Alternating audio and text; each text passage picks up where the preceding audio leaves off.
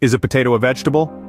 This question may seem simple enough, yet it's currently causing a stir among nutritional experts in the United States.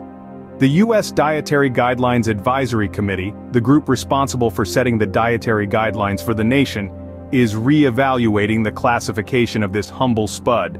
In the past, potatoes have enjoyed the status of being categorized as a vegetable.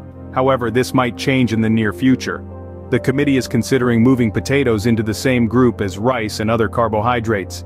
This decision could potentially have a significant impact, not just on how we view potatoes, but also on what we see on our school cafeteria menus. Potatoes are a staple in the American diet. In fact, they're the most commonly consumed vegetable in the U.S., with an average of almost 49 pounds per person in 2019. That includes everything from baked potatoes to French fries and potato chips.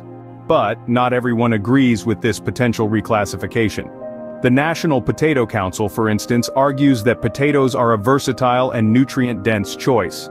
They highlight that potatoes provide essential nutrients like potassium and fiber. Yet there are those who believe otherwise.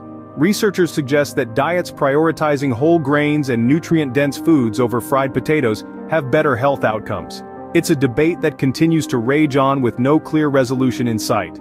As the U.S. Dietary Guidelines Advisory Committee continues to reconsider the status of the potato, we are reminded of the ongoing dialogue about nutrition, food groups, and the complexities of our diets.